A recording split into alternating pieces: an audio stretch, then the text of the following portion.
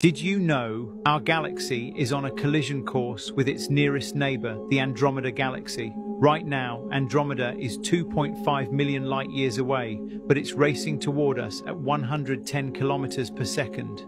In about 4 billion years, the night sky will change forever. At first, Andromeda will appear as a faint smudge, then a glowing swirl of billions of stars filling the horizon.